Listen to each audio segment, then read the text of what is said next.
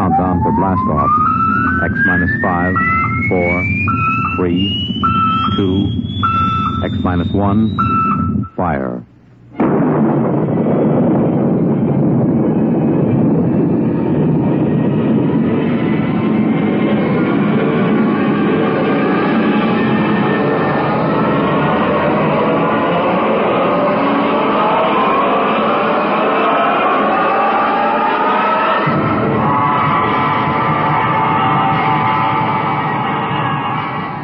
From the far horizons of the unknown come transcribed tales of new dimensions in time and space.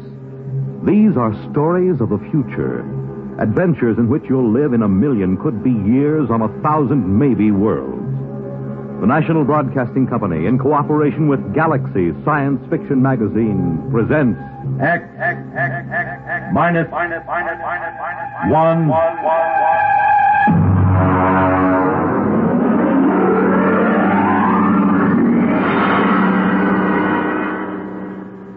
Tonight's story, The Map Makers, by Frederick Pohl.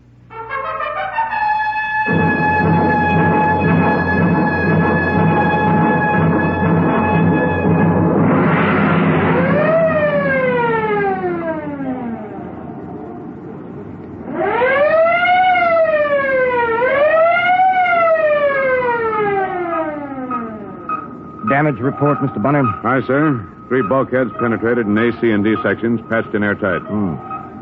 How is Lieutenant Groden? He isn't good. He's unconscious. His head is all bandaged up. There's a 1,000,000 to 1 chance. I don't think it's happened in 300 years. Meteoric matter hitting a ship in hyperspace. Mr. Bonner, would you please have the air vents operated to clear the control room of kerosene fumes? Mr. Lorch. Aye, sir. Ciccarelli, man the fence. I'll have a half G spin, if you please. We can use a little gravity when we figure this out. Aye, sir. Engine room. Half G spin for simulated gravity. How about the Atlas? That's the worst damage, sir. Celestial Atlas is destroyed. The Atlas was the only record on board of the hyperspace configurations. The total loss? It's dead, sir. Oh. Hang on, here comes gravity spin.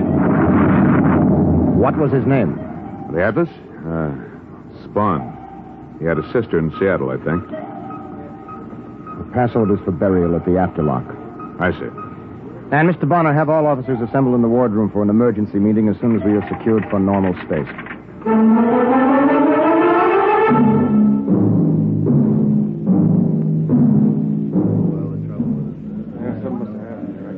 At ease, gentlemen. Gentlemen, we are in trouble. We're in the soup, and we're a long way from home. Bonner, would you get me a bulb of coffee, please? Now, nobody is going to come and get us out of this. We'll have to do it ourselves, if we can. Ciccarelli is trying to get us a fix. But I can tell you right now, we are not close to the solar system. Here you are, sir. No, thank you. That meteor dropped us out of hyperspace in the middle of a jump. Consequently, there isn't a constellation in the sky that you or I or anybody else ever saw before. We might be 100 light years from home, or we might be 10,000. Well, sir, what about our records? They went with the Atlas. We can't retrace our steps, not in hyperspace. Sir? Yes, what is it, Lorch? Burial detail standing by at the afterlock. Very well, we'll get down there in a few minutes. I'm afraid the Atlas will have to wait.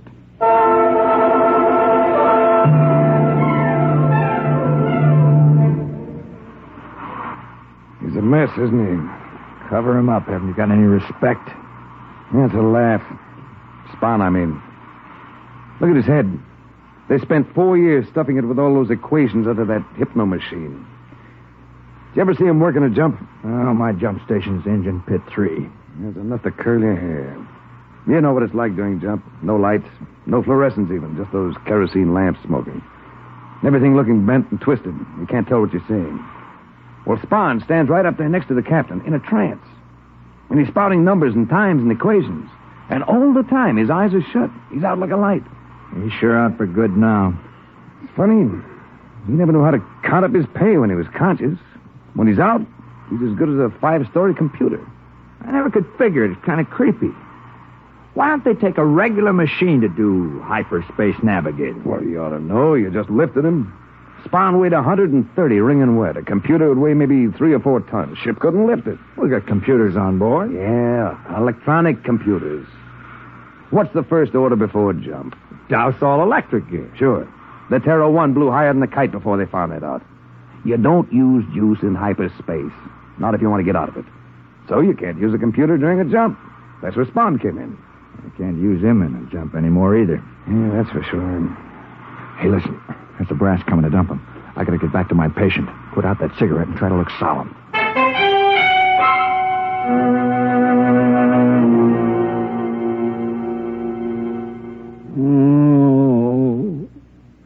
Mr. Broderick. How is he, Convoy? Not so good. I gave him 3 ampules of neomorph in the last 2 hours. That's twice the normal dosage. Let me see. Lieutenant Grodin's the navigator, isn't he? I mean, what happens with him all cut up in the head? The captain is a trained navigator. Well, that doesn't do us any good in jump, does it? Not without the Atlas to do the calculating. Look, our job down here is to keep Lieutenant Grodin out of pain. We'll leave the rest to the bridge, all right? Oh, sorry, sir. It's just that Corelli in the chart room told me he can't locate one of those stars in his chart. And what's more... Convoy. Yes, sir. Hammer that ampule.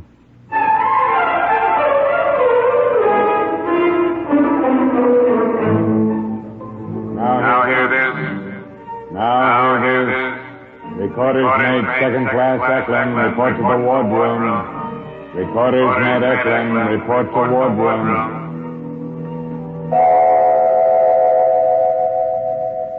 All right, Eklund, come in. Recorders mate Eklund reporting, sir. Stand at ease, Eklund. You've heard about Recorder's mate Spawn. Yes, sir. I was with Charlie when... Bonner, get Eklund a chair, please. I see. Here you are. I'm all right, sir.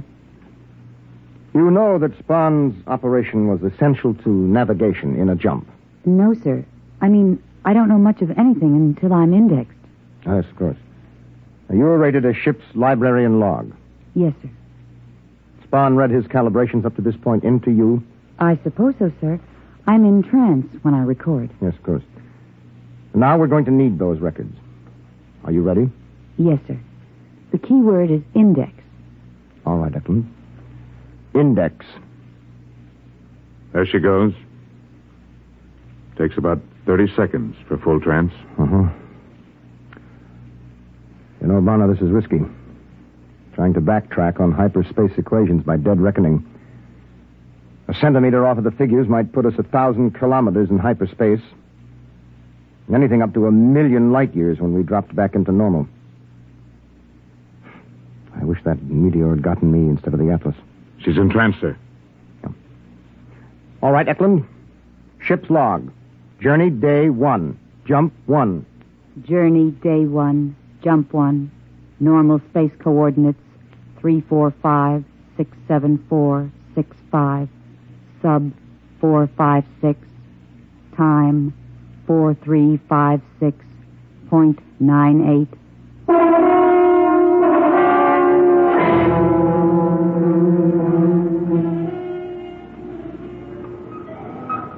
Ensign Lortz reporting on watch, sir. No maneuvering during watch, no change in operating status. I haven't made an entry for course and position, Mr. Bonner. Just put down unknown in big letters. Yes, sir. You didn't get anything out of Eklund? Oh, sure. We got the absolute magnitudes and the stellar distances of half the stars in the galaxy, and a short course in the geodesics of the n-dimensional space. We didn't get a road map. What does that thermometer read? It's all right, sir. I adjusted heat level. What? The welding torches had the temperature up 5 degrees, so I ordered air valved into the expansion line. Mr. Lorch, you were bleeding air? Well, yes, sir, to cool ship. Lorch, you're a fool. What? You valve off air as though we had a whole world of it. Did it ever occur to you we might be in space a long time and we might run out of air? But, sir, that doesn't happen. I mean... No, not when you can jump. Not when Earth is an hour or a day away, but we can't jump. You just leave those air valves alone. We'll need every molecule.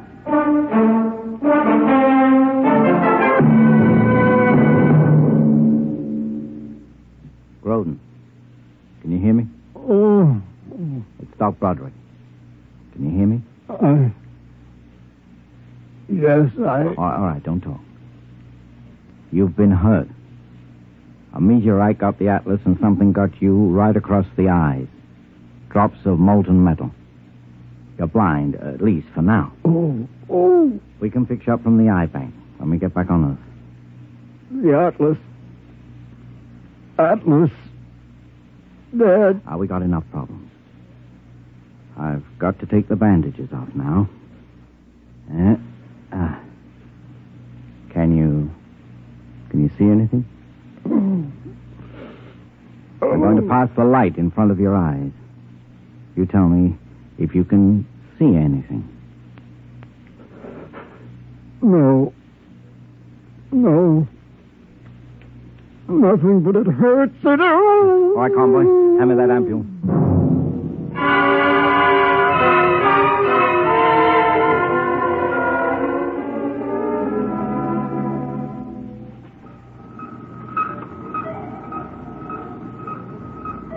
Secure for jump, Mr. Bonner. Secure. Engine room. Damage aft. Damage forward. Generator stations. Radiation control. Cargo hold 1, 2, 3, 4. Men's quarters aft. You ready, Eklund? Yes, sir. Women's Have you ever been on the bridge during a jump? No, sir. Well, it's tricky. Your eyes lie to you. You see things that aren't there. I don't know how much you will get in trance. Nothing, sir. I black out completely. Oh, good. Ship secured, sir. Ship secured, sir. Kill the spin. Engine room, kill spin. Ship's company, stand by for free fall. Free fall.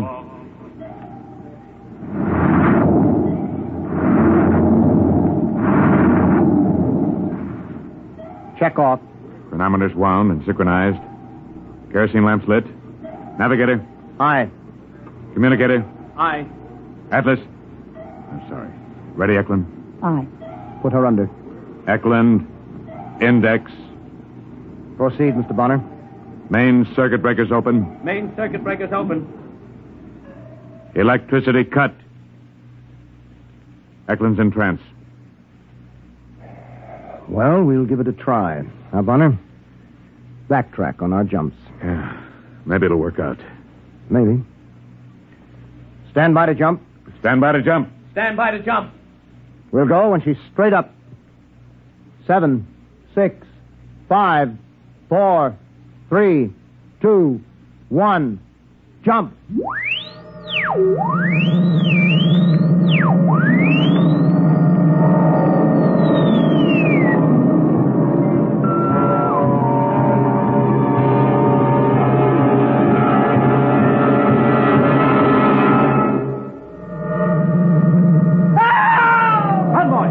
Convoy, where are you? Over here, I can't see you. Feel your way over to Broden. Everything's green. Get me the hypo.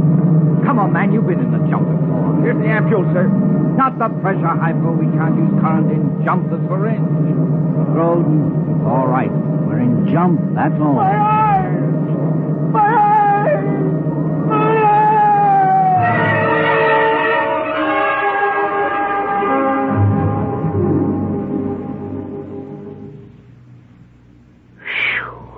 Deal. What's the use? You can't use the money even if you win. What are you trying to do, chicken out? Corelli says they got a fix after the jump. What are we worried about? Deal. They got a fix, all right. 15,000 light years from Sal. Shuffle. He says that's the way it is in hyperspace. Distances haven't got anything to do with anything unless you can navigate when you're in jump, and we can't. Hey, when did Lortz make his rounds? Why? I'm going to take off my jumper. It's hot. Yeah, and it's going to get hotter. You can't cool ship by bleeding air. Every time the jets blast, every time the cook fries an egg, the ship gets just a little hotter. Don't mention it. Every time the jump generators turn over, every time you light a match, that gets us hotter and hotter. Hey, what are you doing? I'm taking off my skivvy shirt. Deal.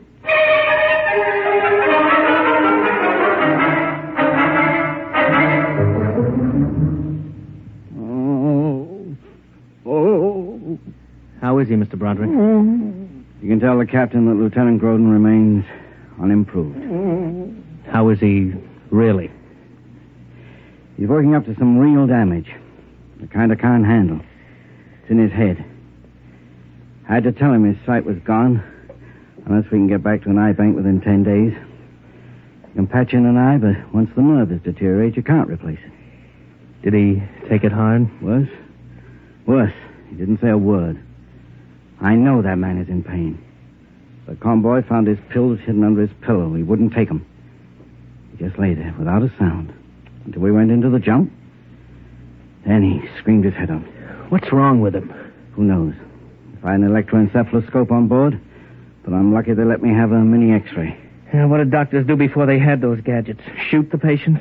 No. With luck, I could run an old-fashioned verbal psychoanalysis on him. I might pick something significant out of the sludge. Maybe 5 or 6 months. That's what they did before they had the EES. What time is it? 07:56. I've got sick call in 20 minutes. Heat exhaustion, dizzy spells, skin rashes. I'm running out of aspirin and salt tablets. Yeah. Bonner had me with a 10-man detail defluffing the filter traps on the air circulators. It's a lucky thing spaceships aren't painted. They'd have us chipping paint. Now hear this. Mr. Broderick, report to the bridge. Mr. Broderick, report to the bridge. How am I supposed to do that? I got 2 corpsmen down with heat prostration. I'll look after Groden, Mr. Broderick. Maybe I could give him an alcohol rub? Thanks, Lodge. Oh, by the way, that alcohol. Yes? It's denatured.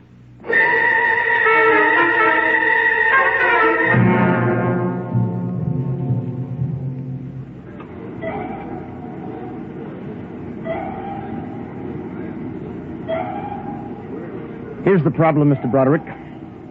We have fuel for just under 40 minutes of rocket blast at standard thrust. That will bring our overall temperature up to 60 degrees centigrade. That's the maximum the human body can stand, right? Mm-hmm. That's about 140 Fahrenheit. Well, it hits that on Earth in a couple of places around the Dead Sea. But it isn't sustained heat. It drops considerably after dark. We'll hope we find ourselves out of this before we hit 60 degrees. If we don't, at least we won't starve or suffocate.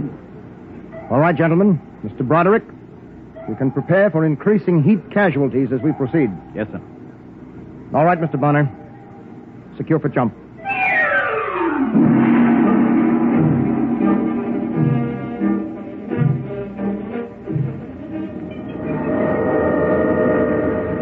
My eyes. Now take it easy, Groden. Convoy! Yes, sir. Where's the doctor? He stayed on the bridge with the jump. Well, what do we do for Groden? During the jump, I can't even see him. I don't think he hurt himself. We better just wait till the jump's over.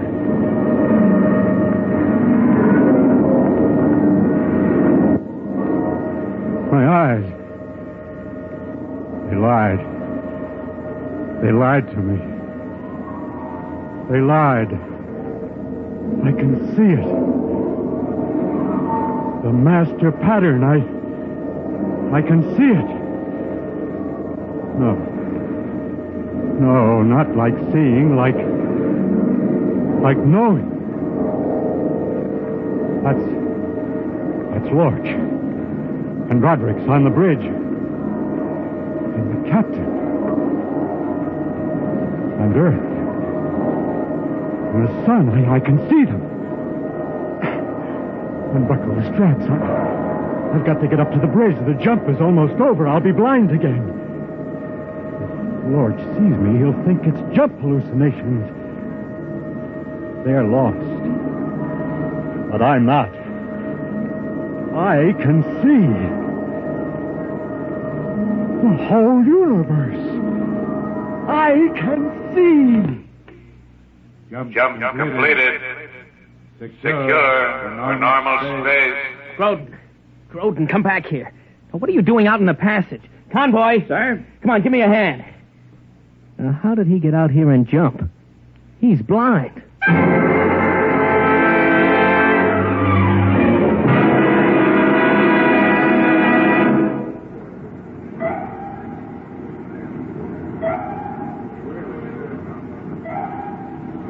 Navigation report negative, sir.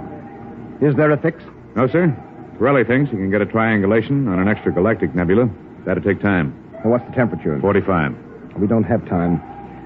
We'll have to keep on. If we don't end up within a light year of Sol, we're cooked. Literally. So at your convenience, we'll take another jump. So we've got to take a break. The only way to handle the temperature is frequent rests and liquids. Will 10 minutes be enough?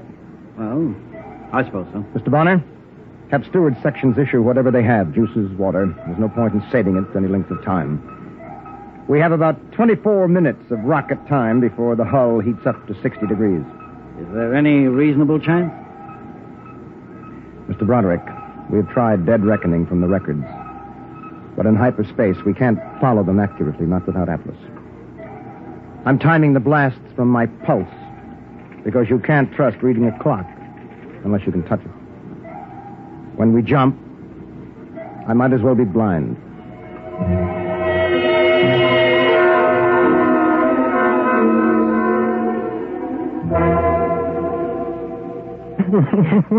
Easy.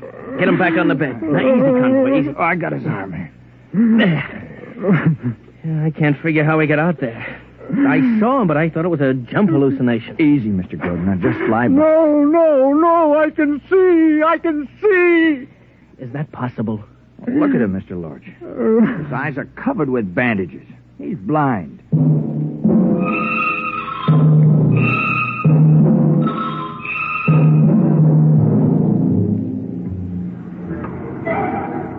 Ten minutes is up, Captain. All right. Secure for jump. I had to assign 3 more men to each generator. The crew couldn't handle the manual clutch in the heat. Very well. Proceed. Chronometers wound and synchronized.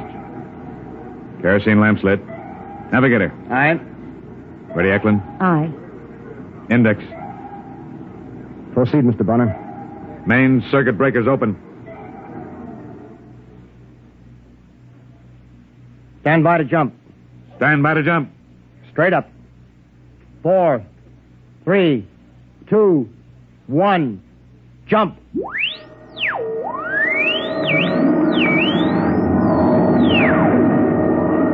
"30 seconds to full velocity, sir. You never can get used to it. You can hear, you can touch, but your eyes lie. The photons and electrons that carry vision have some crazy mathematics of their own. I know, sir. I remember once I saw a row of monkeys sitting on the control console. I wondered what they were before hyperspace twisted them into monkeys. 10 seconds. Yeah, that's what I mean. Now it seems as if I'm seeing Grodin up here on the bridge, and I know very well he's down in sick bay asleep. Captain. Who's that? Lorch? Yes, sir. You're not on bridge watch. Captain, he's really here. It's not a hallucination. What are you talking about? Grodin. He's really here, sir. Lorch, what's the idea of bringing him up here during jump? I only brought him to the forward lock, sir. Then he brought me. Broderick, is this some kind of heat exhaustion? I'm telling you, sir. We went into jump, and I couldn't see anything that made sense. Just twisting shadows and lights, you know. But Grodin took my hand and led me right up here along the passage. He's blind. Not in hyperspace. Not in jump. Then he can see. Captain. I gotta get him to sick bay. He must be in intense pain. Yes, it's painful, all right. But I can see the whole plan, the whole pattern. It makes sense to me now. I can see the stars and the ship and the Earth at the same time. The equations on hyperspace. I can see them the way you can see a triangle or a circle. I can see the Earth, and I can tell you how far it is. Grodin, you mean you can pilot us home? Yes, I can. All right, Mr. Grodin. Take over this ship.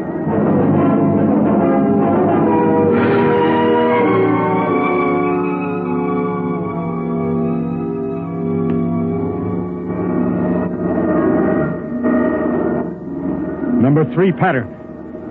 Fire.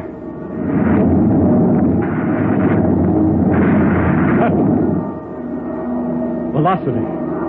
563,748. Relative thrust. 7,867. Counterblast for 2 seconds. Pattern 657. Blast. Cut.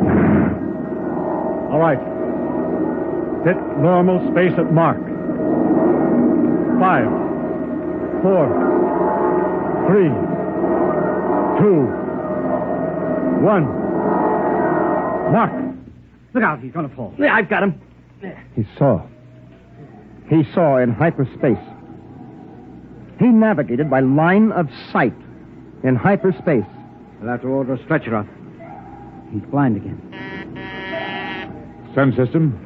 239 degrees, 45 elevation. Magnified by 50 on forward screen. That's not Saul. No, but it's a place to land. There's a planet there. It's Earth normal. You can land and cool ship and replenish air. Mr. Bonner, take her down to atmosphere. Have planetology section start to check it out. Aye, sir. Ensign Lodge, report down to planetology. Engine room, landing routine. Why didn't we hit Earth on the chump, Groden? Why? Just as well, Mr. Broderick. If the planet checks out, it's a whole world for colonization. Sure, but it'll be 2 weeks before you can replenish ship and catalyze fuel. There won't be any new eyes for Lieutenant Groden then. The optic nerves will be gone too far. He'll never have eyes again. I knew that before I brought you up here. Ready, blast. Or skip deceleration in pit 3. You mean, Groden, you could have brought us back to Earth? In 2 jumps. Then why didn't you? I can't allow a man to go blind because of phony heroics. Do you want to know how many Sol-type systems there are within 5,000 light years? I can tell you. Want to know what the universe looks like in hyperspace? I can tell you that, too. Only I can't describe it. The whole thing is as orderly and chartable as our own space. And I could see it, all of it. And you offer me eyes. Captain, we have a quadrant of hyperspace to chart. I can see during the jumps. Captain, I... Look out. He's still in pain. I can see to the end of the galaxy.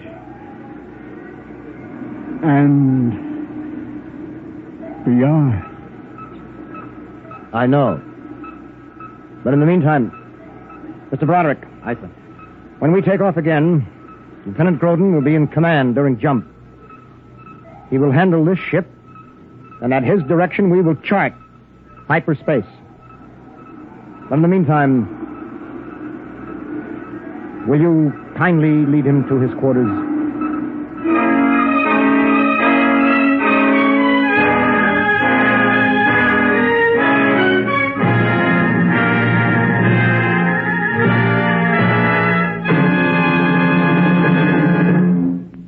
You have just heard X-1 presented by the National Broadcasting Company in cooperation with Galaxy Science Fiction Magazine, which this month features Dead Ringer by Lester Del Rey, a fascinating story about a man who learned that there was nothing on Earth which could set him free, least of all the truth. Galaxy Magazine on your newsstand today.